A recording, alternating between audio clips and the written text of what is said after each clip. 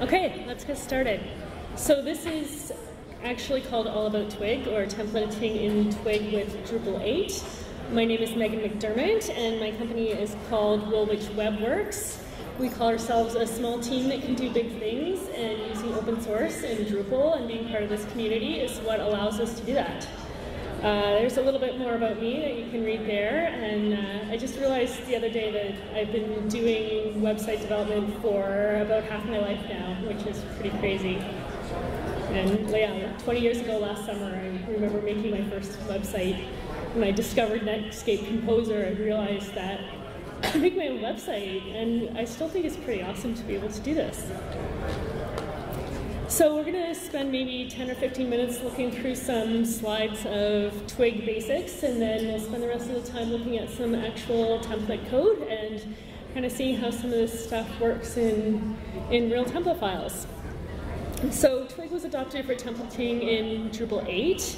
It seems like it was a pretty quick decision and an easy no-brainer to do, and this is another part of getting off the island and using things that are used in a lot of other ways in the PHP community. One of the things I think is cool is that you can see all these other frameworks and tools that use Twig as well, so then you can get off the island as well if it makes sense for a particular project. It also helps with security, and a big concern with PHP template was that there's opportunities for security issues in template files, and as a good developer you wouldn't do that sort of thing anyway, but not everyone is that aware. And it's also a good developer experience. It's a lot easier to use and access the values that you need with Twig rather than trying to figure out all this PHP stuff. So here's some basics. So for printing something out, you have two curly brackets that just outputs, in this case, a title. To do something, you start with a curly bracket and a %sign, so we'll see how that works in some real template files in a little bit. So with things like this that you can do in Twig template files are things like setting variables or if statements or loops, and we'll look into different ways to embed or include other code or different things like that. And a curly bracket with a hash is a comment. So I think on all these slides I have some documentation where you can download my slides from the Drupal North website and read more and find out more about how to use these different things. Outputting field values to access parts of a render array. You can do content.yourfield, or your field 0 is the first value. And we'll see a lot of different examples of how that actually works in different cases in different template files. You can check the comments. Every Drupal default template has a whole whack of comments at the top that show you which variables are available to that template and what you can use there.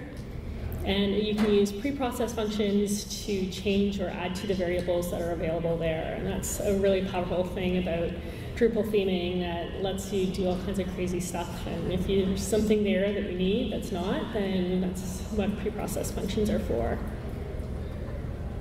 There's a really good Medium article here. This was just on the Drupal newsletter the other day. A lot of really detailed instructions on how to get different field values and different parts of field values, or link fields, or the title of a link field and things like that. So that's a good place to go if you need more detailed examples. So Twig filters is a way to modify the output and change what's coming from that field value or whatever else you're outputting. You can use most PHP string functions in there, and that's what's in the Twig templating documentation there. Drupal has added a bunch more that are really interesting, and you can probably recall these things if you have Drupal 7 experience. So translations is a big one, and of course it's best practice to just output everything, any text you're outputting into a template file, to translate it, even if you think this is never going to be translated. Maybe it might be, and then you're in the practice of doing that if you ever contribute code back to Drupal.org. Clean class is a good one. It'll strip out everything, any spaces, special characters, convert underscores to hyphens, and make a nice clean class. And that's one of the first things you'll probably see in a template file that we'll look at in a few minutes. Without is hiding elements in render arrays. So in Drupal 7, you might remember there was a hide thing where you'd hide the field and then you'd output it later. And that was kind of a big thing that's was easier to do in Drupal 7. So here this is the same kind of thing. If you want to output the content from the manage display setting in your entity without those fields, then you can just run it through the without filter and leave out the fields that you don't want to render there. And there's more information on the Drupal.org documentation. So using variables and conditionals. So this is actually just different ways of doing variables, and you can set a variable that you might use in different ways later. You can set, a simple variable, or the classes is an array. And again, this is one of the simple examples of how this is used in a lot of template files, and I think almost any template file is going to set classes first, particularly for nodes, and that's an example from the classy theme of how it's generating classes. So it's setting a classes array, there's a node type is the, and you can see the little squiggly there is like a concatenating, like a dot in PHP, and that's combining those two into one class, into one element there. And this is, the next one there is a little one-line conditional. If there's a view mode, then add that as a clean class. Conditionals and loops and more different things that you can do. So you can do simple conditionals. If there's a title, then print the title. Or you can do a lot more complicated things with ands or ors and different combinations of that. There's loops. That's a common thing in a field template when there's multiple items. So you loop through the number of the items that are there, put them in list elements. Attributes is something that a lot of renderers have that comes out of Drupal that are rendered in the template file, and we'll see how that works in a little bit as well. Attaching a library. So libraries are an interesting part of Drupal 8 theming, where we can attach a library only where it's going to be needed. And if it's only going to be needed on this template file, you can attach that. And Classy's node template file is a good example of where it's attaching a library just for that template and wherever it's used. Macros are also interesting, and if we get a chance, we'll look at that in the menu template, where it's actually kind of repeating itself to generate a nested menu structure.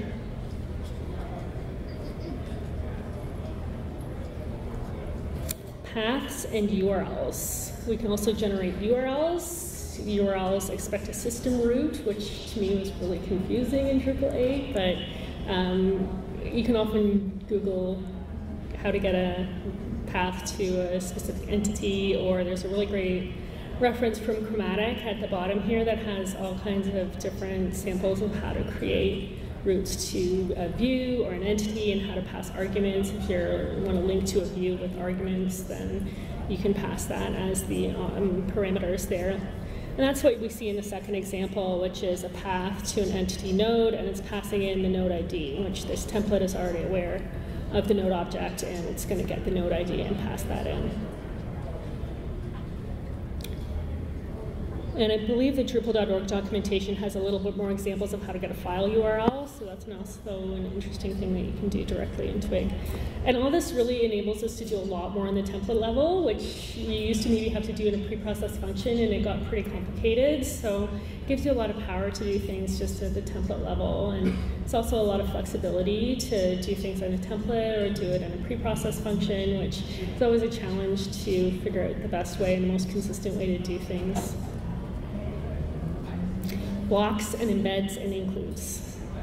We're going to see some examples of this in a little bit, different ways to include code or reference and sort of make your code more dry by not repeating things. So an include references a file, and you need to pass in any variables. And there's a subtle difference between using an include and using an embed. So an embed directly embeds the file in the template, and it uses the same variables. There's more subtleties to that, which is explained in the Chapter 3 article. It's at the bottom there, but that's kind of the basic of it, is that you use an embed if you want to use the same variables that are in that template file, and an include, you have to pass in the variables that that template is expecting. And I'll show a couple different examples of that in a little bit, so you can kind of see what the difference might be and what you might use that in different situations.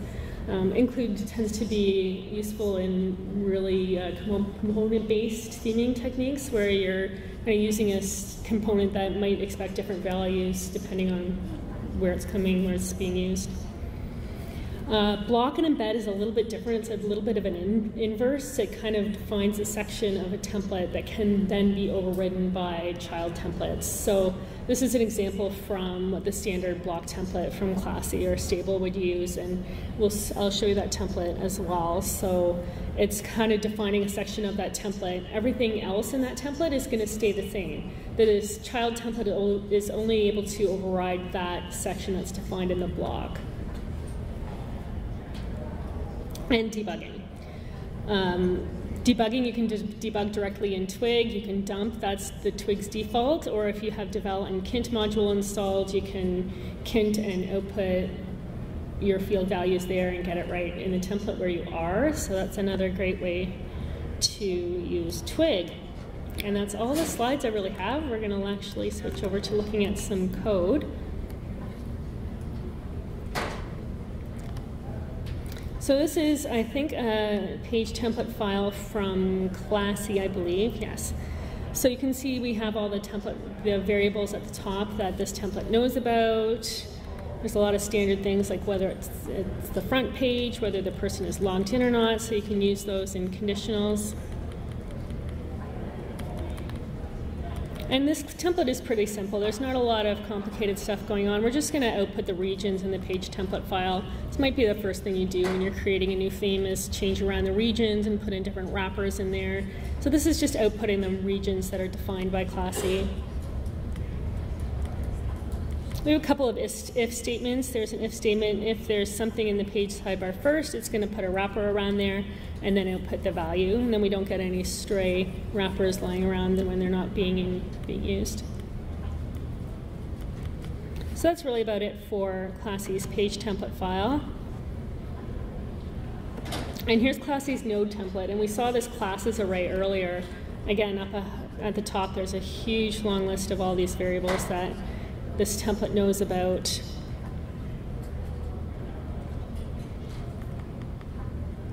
It's going to set the classes as an array. It's a variable, so we have things like the little squiggly where it's combining the words node type with the node bundle with a clean class to create a class that it's added. It's doing a little inline conditional. If it's promoted, then add the node promoted, whoever uses that, but you know, it's part of defaults. Things that have always been part of Drupal, whether it's promoted or sticky, and node is published or unpublished.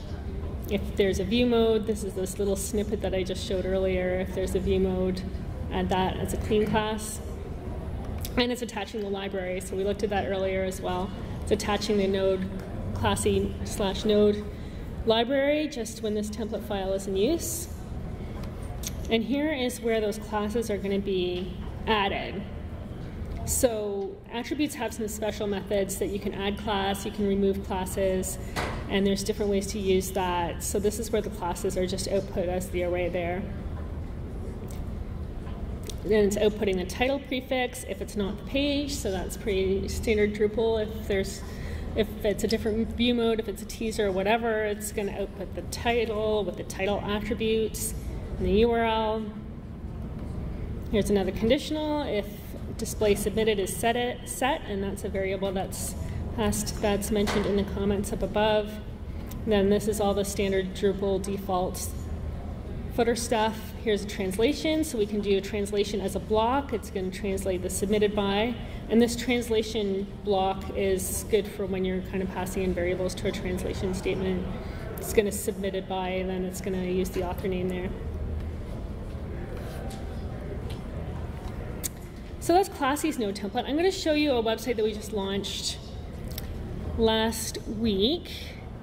And this is a site that it looks pretty basic. It's something that was actually originally developed by someone who wasn't super experienced with Drupal. So we took it over about a year ago, migrated it to Drupal 8, some remnants lying around from the original development. And it's a kind of standard Drupal-ish kind of site. It's got articles, they have comments. You can log in and use some flags and different things like that. So it's got all these submitted lines. The client wanted these to open in a new window, which I didn't argue about, but we have a little hover that I'm going to show you how that's done in Twig to say that this opens in a new window. And we're hoping to get a new logo and a new look sometime. It's a good way to work on the site iteratively with just kind of a basic looking theme, and then the client gets an idea of how he wants things to work exactly. So I'm going to show you some of these node templates that are used for this front page, and there's 3 different view modes here. You can see this is what I call a mini teaser over here, and then there's a bigger, I think this is actually the teaser, and then there's a card view mode used further down. Some of the card view modes in other sections have sharing links, and if you're logged in, there's some flags there as well. So it's I think I didn't mention that it's a website for news and information in the pharmaceutical industry, and our client actually has a pretty good following on LinkedIn, so he's expecting people to want to interact with his content here. So this is the node template for the card view mode, and it's the default for most of those view modes on the front page. And we're going to use set the classes again. I've stripped this down to remove some of those default classy things, like whether it's sticky or promoted, because we don't need that sort of thing. Keep it simple. And here we have an embed. So I think I didn't show over here is these open in a light box. And originally we had some more stuff here. We had sharing links, so this is actually opening a different view mode, which uses a module, and if I wish I remembered what it was called, but that's okay. So it's actually going to embed that. It's the different view modes are using this lightbox trigger, so it's actually embedding that. And that template is here, so it's kind of got all these conditionals. There's videos, content, some are PDFs, some are images. Sometimes if there's a PDF, there might be a default image that's uploaded to use in the teaser view anyway. So we have a whole bunch of conditionals here that say, you know, if this other variable, which I've defined in a preprocess function, is defined, then use this image. If not, use, this is actually interesting. This is passing in a different image style, so after a while we realized that, this view mode is going to be the same as that view mode, but it's just going to need a different image style. It's going to need a bigger image. And that's actually used further down on the home page. And I didn't want to start a whole new view mode and have to deal with all those display settings, when really the only difference is that the image style is a little bit bigger. And we can see that down here. So we have these card view modes, which is exactly the same as these ones, but these ones are a little bit bigger, or should be a little bit bigger. So this is actually merging a different image style, and that's another filter we can pass in. If you just want to use a different image style in this particular case, you can do that based on whatever conditionals you have. So it's merging the array, merging the image style to use the big card image style instead of whatever the default is. And then we have a bunch of other conditionals. If there's image, I think that's a bit of a legacy thing. This has changed around quite a bit, so I've got some stuff in here that might not actually be used anymore. If it's a video, then input the video. Otherwise, this is a case where it's a PDF. Output the PDF. Unless there's an image, then use the image instead. So that was actually embedded here in the node template, and it's actually using all the same variables that were available to the node template. It's just kind of embedding it so it can be reused in different ways. Then we have the usual stuff. Output the title prefix. Don't delete the title prefix or suffix. That's where the contextual links go. I've had that problem. Where did the contextual links go? Why aren't they there? Oh, I deleted the title suffix. So this is a little bit of a conditional here if it's an external link. And I have a bunch of conditionals in the .theme file that figure out whether it should be showing an external link or not. And this has to do with whether the client has added more content or not, or if he just wants to go to the website where that content was originally from. And here we're actually using an include. And it's passing variables from this template to the include. So it's creating that little hover effect where you can mouse over and see. There it is, link new window. So this is used in a couple different ways, and I want to make sure that it's consistent and that it's saying the same thing and it's opening in a new window, and I don't need this bracket here. And it's going to give it a class, new window parent, and then we have some CSS in the background that's going to trigger the little hover overlay so that users are warned and screen readers can tell that this is going to open in a new window.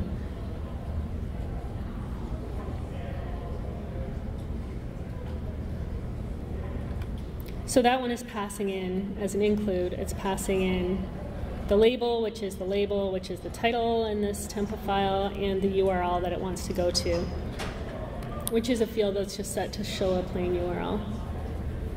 And otherwise, if it's not set to show an external link, else just output the label. Here we have the content without, and there's a whole bunch of fields here that are going to be rendered in that lightbox trigger embed that we have. So we're going to hide a whole bunch of stuff there and output it someplace else. It's always good to have that content all, even if I'm hiding almost everything, it's always good to have it there anyway, just in case we decide to add something and remember wondering, why isn't that showing up? Oh, right. Here's a couple more embeds. So we have this node submitted, and this is one of those things that appears in every view mode. I want it to appear consistently. It's going to have the same kind of variables that are available in that node template. And this is the kind of thing like we saw in the classes default display submitted. If display submitted, we're going to have some author attributes, which might be handled by even different modules might add to that. And as we saw on this site, we are using the source handle, the Twitter handles, so we actually want the attribution to link directly to the Twitter account. And that's something that the client wants to do to encourage social media interaction and that sort of thing. So it's actually going to get the source handle out of a field. I didn't want the client to have to worry about generating a Twitter link or finding the Twitter link, or it's all going to be the same. So we're just going to get the field value, which is a field with is a taxonomy actually in this case, since he references a lot of the same sources over and over again. So it's going to get the plain text value of that. And then the plain text value is actually going to include the @ symbol. That's how he's entered it. So it's going to be at Heat Informatics is his handle, or at whatever your handle is. So I wanted to take out the @ symbol, and what's easiest way to do that? This is a neat little thing. It's actually an array slice. So I'm going to set the Twitter URL to twitter.com/source handle minus that @ symbol.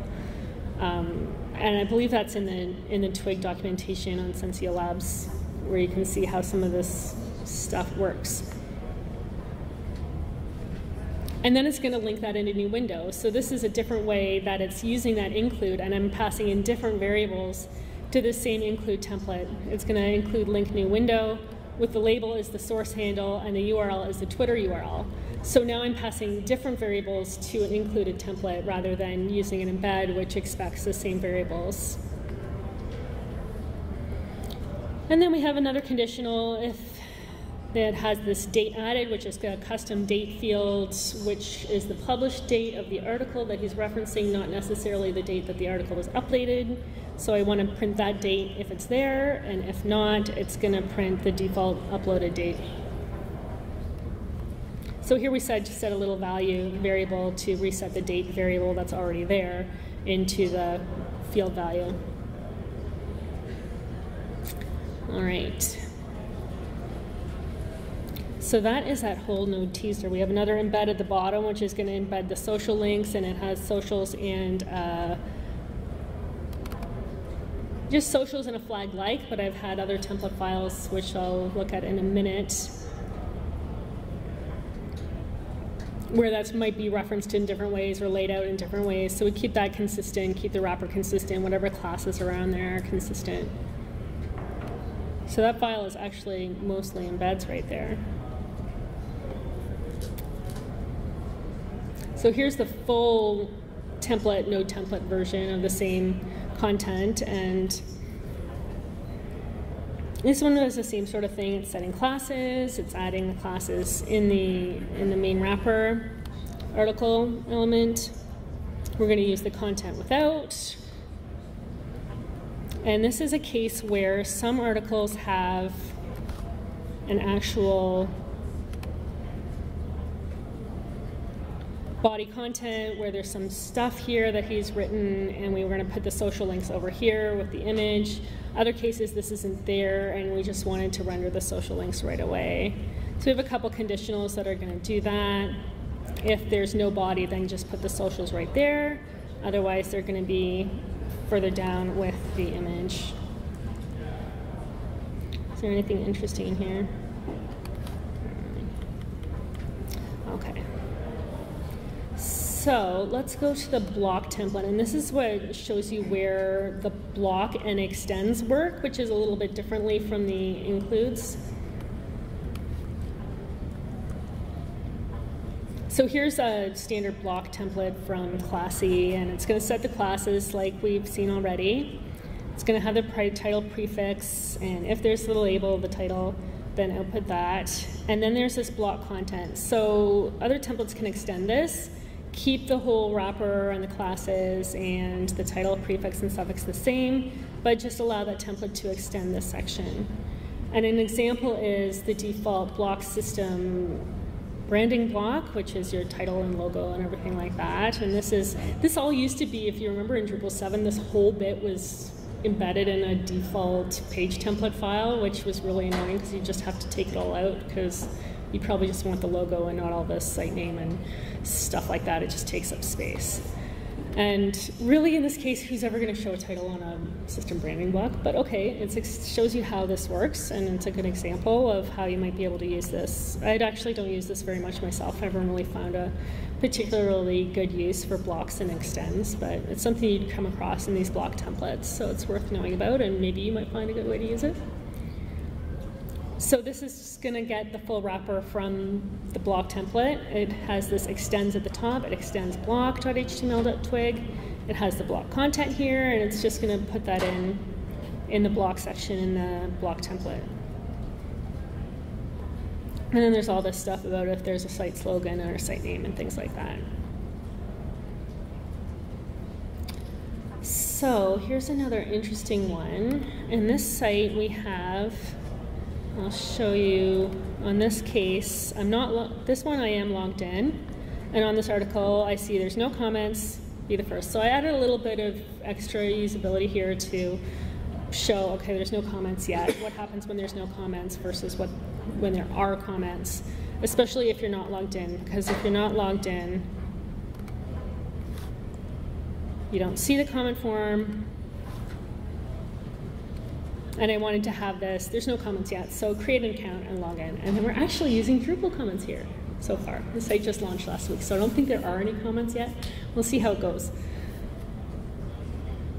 I think it's useful, valuable to have the content as part of the site and not using yet another third-party service, especially with this client. And he's somewhat web savvy, but I didn't really want to send him into some other thing, especially if users have to log in anyway, and we're expecting them to be fairly well behaved. So what we have is a template file, and it took me a while to kind of figure out what Drupal is doing here and what to do if the comments are closed or if the comments are open and things like that. So we have if the comment status is open or there are already comments, then we're going to print this. Otherwise you get an empty div, so we don't want an empty div there. We want to make sure that there are actually comments enabled on this node before we start printing stuff. And then we have the usual kind of title prefix, title suffix, output that. If there are already comments, then we're going to output them. Otherwise, if there's a comment form, which means the user is logged in and has access to comments, then we're going to say no comments yet, be the first, translate that. Otherwise, if comments are open, there's no comments, this means the user is not logged in, they don't have access to comments, they have to log in order to do anything. So then we're going to get the path to user.register, which is a system root. We're going to get the path to user.login. These are standard pages. They don't need any parameters like a node ID or whatever. And then we're actually going to open this in a modal. So this is a kind of cool thing that you can do directly in Drupal 8 if you have just make sure the jQuery UI library is enabled in that library that's accessible to this page. And then we can just really easily make something open, making any link open in a modal. So we're going to translate this section yet, no comments yet. We have to add the class use Ajax, say it's a modal. add this path that we just created up here, the link to the user register page. And it's going to set a bunch of dialog options for this modal. And there's a whole bunch of stuff there. Another log in and create an account. Same modal variables. We want the same width and height. And then when we're not logged in, oops, that's the one where I am logged in. We can create an account. There's my modal with my new account form. It's gotten rid of all the site template-y stuff. Or log in. There it is. Standard login form. So it's really easy to do. And then finally in this template, if the comments form there, form is there, that means they're logged in, they have access to print comments, and it's enabled on this node, then print the comment form. In the field template, we can look at looping, and this is pretty complicated stuff in a field template. I think this is from Classy. I think so. So anyway, this is actually setting two variables for classes. It's setting the classes on the field wrapper and setting title classes. So title classes can do the same sort of thing about add classing classes, or you can remove classes there if you want. Where's the loop? There it is. So if there's multiple items, then we're going to output them as a list. I think this is actually a custom one that I did to put multiple items as a list. So 4 items in items, it's going to output them as a list and end the loop. So it's pretty easy that way. And then you can do things with keys in there too if you need to. Another loop, if there's not multiple items, you're just going to put it in a div wrapper. And then there says the rest of the conditional, if the label is hidden, else do this. Same kind of thing. This could have actually made use of some embeds or includes. Then it gets a little bit more complicated too, which is always a decision to make. You know, you're adding a bunch of includes and then you get spaghetti and you wonder where everything's going, everything's fitting together. So this is the last template we can look at, and this is the menu template with macros. I didn't really understand macros very well at first, and I haven't really come across a good way to use them, but this is a great example on the menu template. So it's creating the menu links, and this is going to keep going and recalling itself. So the menu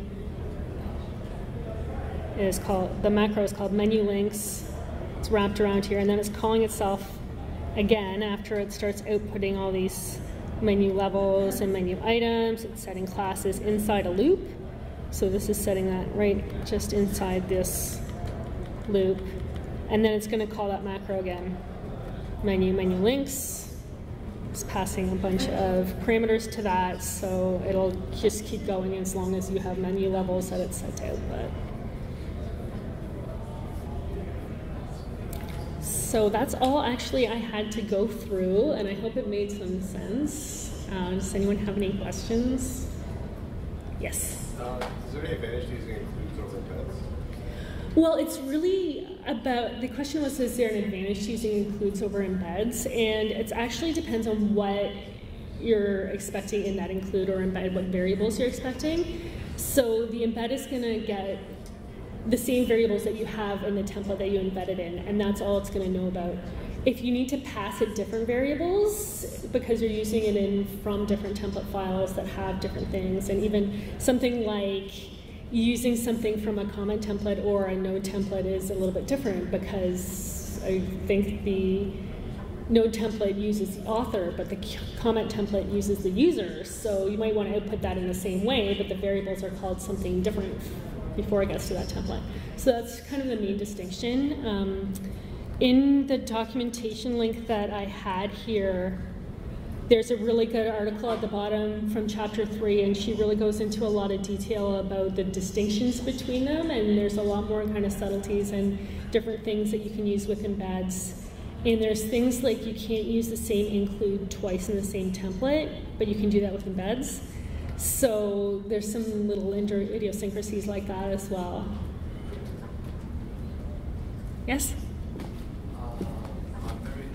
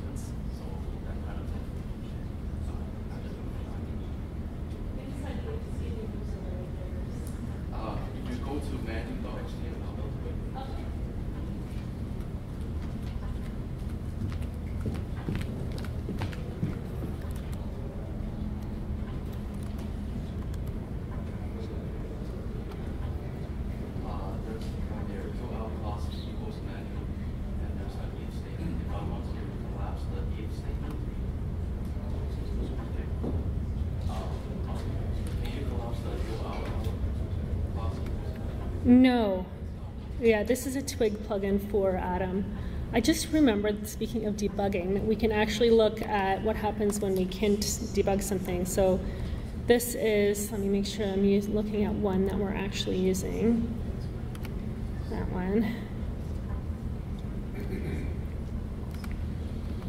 So, I don't know, let's say we want to check what variables are available in our content array. We can just cont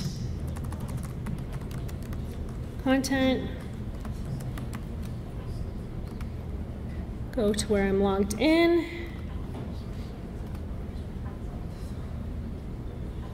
and there I'm going to get it. This is a flexbox or grid display, so it's putting it in a weird place, but there it is. So then I can just get everything right where I am in the template file, and you don't have to be hopping around to,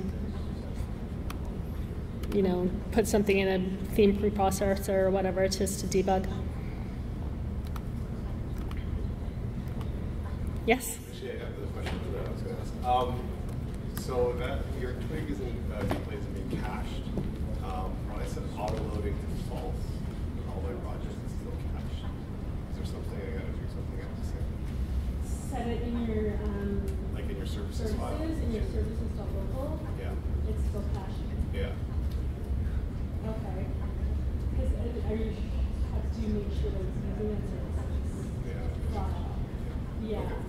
That should be a lot at first too. I can't remember exactly what it was. I got the debugging to work, so yeah. So it's the right file, but all of my developers have to just clear caches. Right? Yeah, and it should be making sure that, you know, also find that happens is sometimes if I run a composer update, if everything's updated, that development services file is back to not having it in there. So double checking and then, like, you know, in case I'm updating, just make sure it's not being. Do you want to bring those things? Oh, sure. Yeah, I didn't really go into stuff like. Sorry, the question was about making sure that Twig debugging is on, which I didn't really go into in this case, about how to make sure that development services is on and that your Twig files aren't getting cached. So,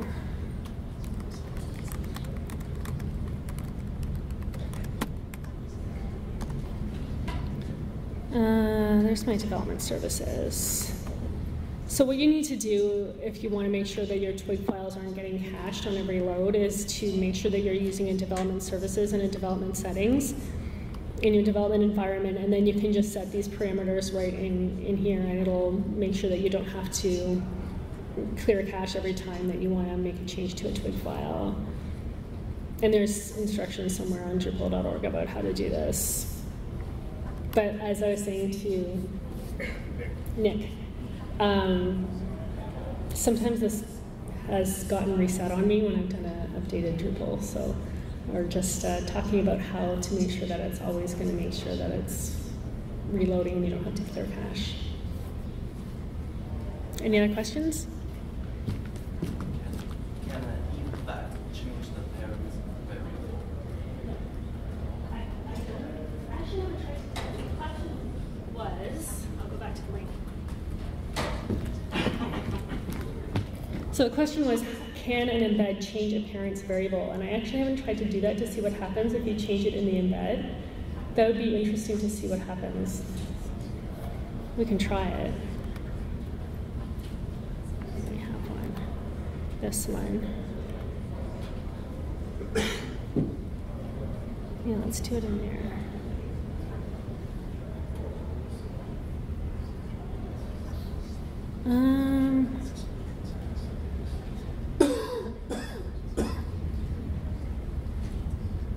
Let's do it in this one.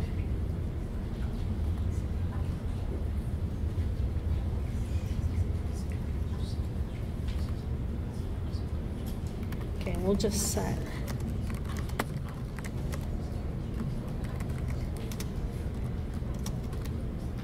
This might choke because it's not an array.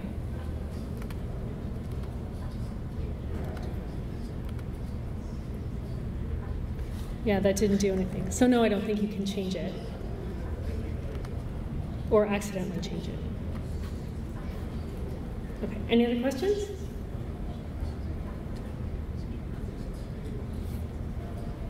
Yeah,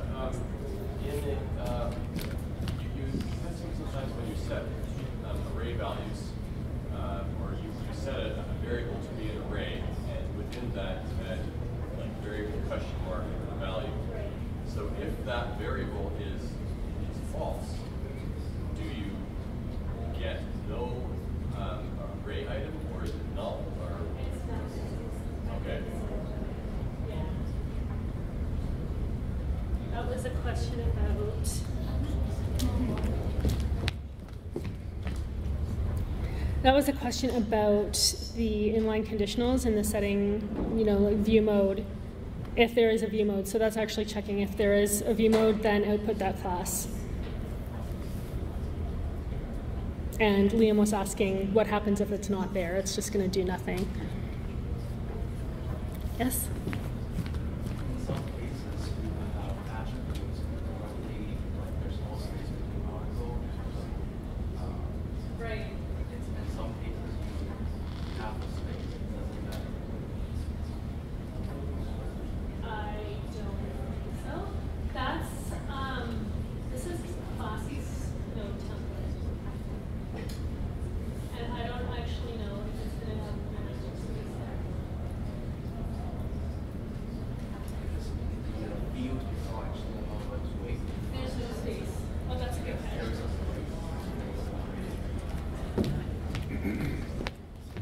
Yeah, I don't think that matters. There's also another interesting thing that you might see somewhere. Now let me see if I can find it.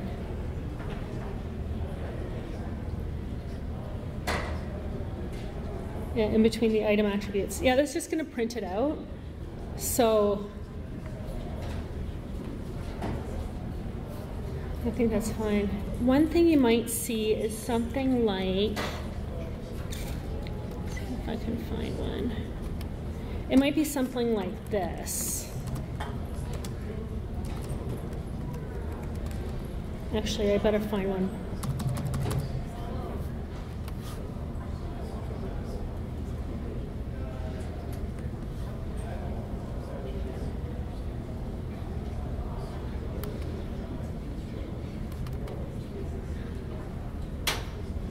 Sorry, I can't find an example. There's a way to strip extra spacing around an element, but I can't actually find an example. There's some you might see in the default templates, especially in Classy, where it's stripping out extra spaces.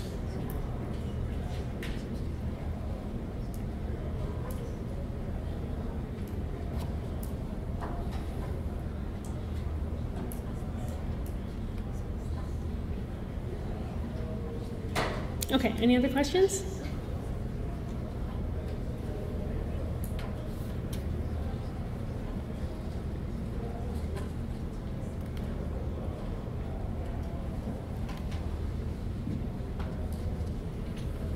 Here's a views template. This is a kind of straightforward default views view template, so we can do lots of things with altering views templates, which is a lot easier than it used to be, I think. So it's setting classes like it did before. This is embedding. This is where I'm doing some stuff to fix whether views titles link somewhere or not, which is kind of inconsistent. And then it's got all the standard view stuff. If there's a view header, output it. If there's exposed filters, do that. All these attachment before. You might find a case where you want to move these things around and change the order of the header and the attachments and things like that.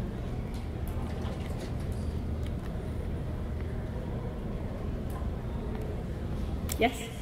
We have some time, perhaps show us pre-process functions. Sure.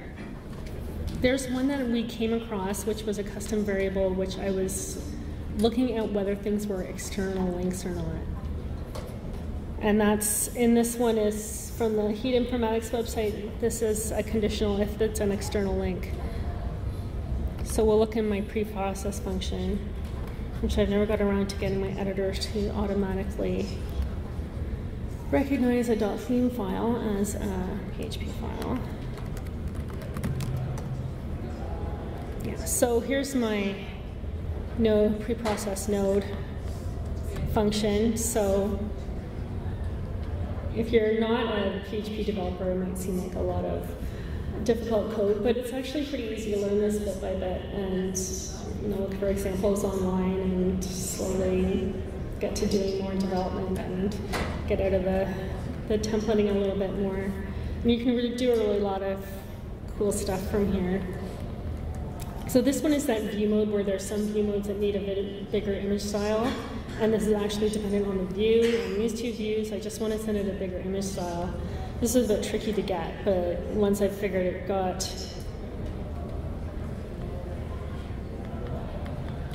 Yeah, it actually has the view that this is displayed in as part of the variables in the preprocess function. Find out what the view display is, and then if it's in these couple of views and it's this view display, then I'm going to use this, set this variable to use the big card style. And I actually use that in this embed, where it says if use big card style, and then you can just use that like any other variables. If you've passed in a preprocess function, you can just output it like any other variables that are accessible to the template, and it acts like any other variables that are there. So I'm just adding to the array here, add a variable, use big card style. This is stuff that's not even in use anymore.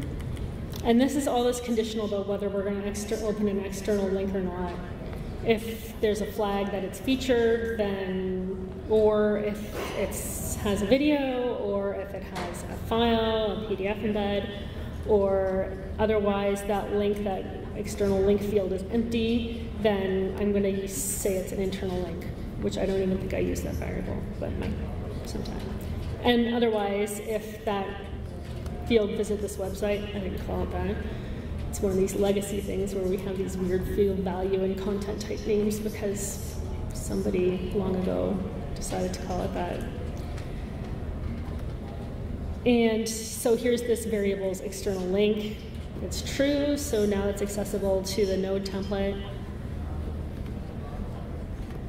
And again, this this is in the node template. Then I can just use it like any other variable in the node template. If it's an external link that's custom, then I include that whole submitted by, that open in a new window line.